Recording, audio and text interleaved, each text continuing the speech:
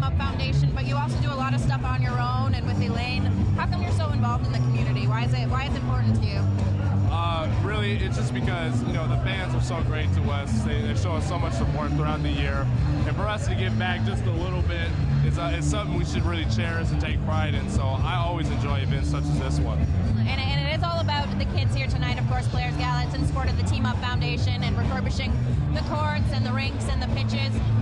I know you have a little one on the way. Yes, I do. Is it a boy or a girl? It's a boy. It's a boy. Yep. So is he going to be into sports nice and young? Yes, he will. I'll get him into it. If he likes it, cool. If not, I'll keep pushing a little bit, but not too much. I don't want to be that crazy dad that's trying to live vicariously through his son in a different sport. Maybe not basketball, but if I was like, all right, I wanted to be a pro baseball player, and then he doesn't want to do that, and I'm trying to live vicariously through him, it'd be very awkward. So you'll give him a basketball, I'll give him a little nudge, but if he doesn't like it, you know, I'm behind him whatever he wants to do.